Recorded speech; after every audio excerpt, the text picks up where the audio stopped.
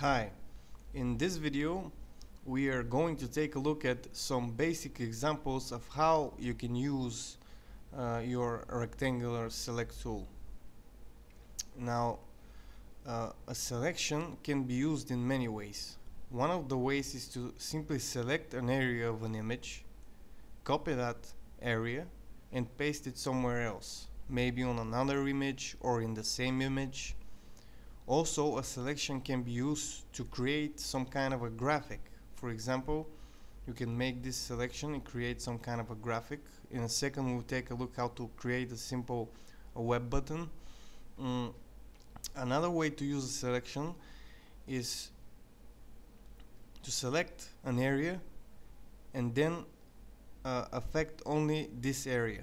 When you have a selection, you can affect only the area within this selection.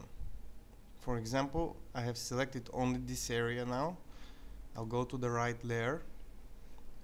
Make sure always that you're on the right layer, because if you're on a wrong layer, you will not be affecting what you're seeing on the screen.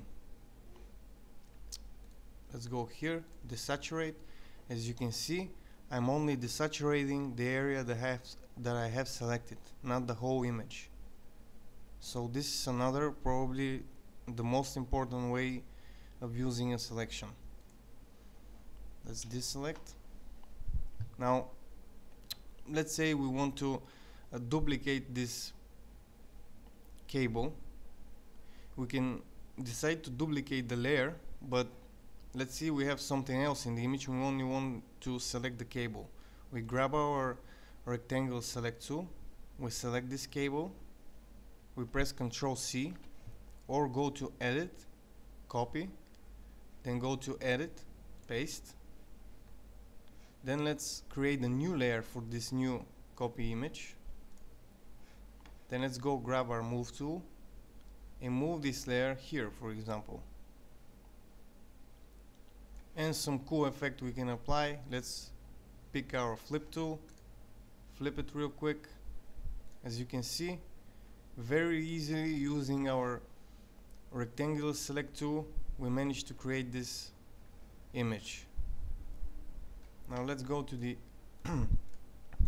other use of that tool. For example, you want to create some kind of a web graphic, web button, web banner, some other graphic. Also, it doesn't have to be rectangular. You can also subtract, add, subtract from a selection. You can create all kind of crazy looking graphics like this. But let's see how we can simply, very quickly create a web button. Gimp has presets for that. We will take a look in later videos. We can create buttons here, rounded, simple, beveled buttons. But let's create our own using the rectangular select tool. Let's make a selection. If you want to, you can round the corners a little bit, like that. Let's make a new layer for this button.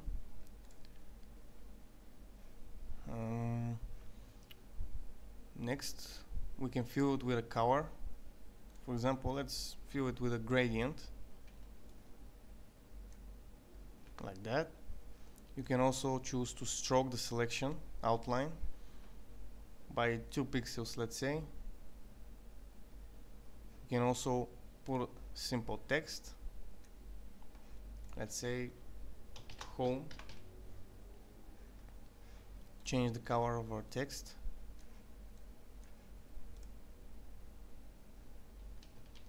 Deselect.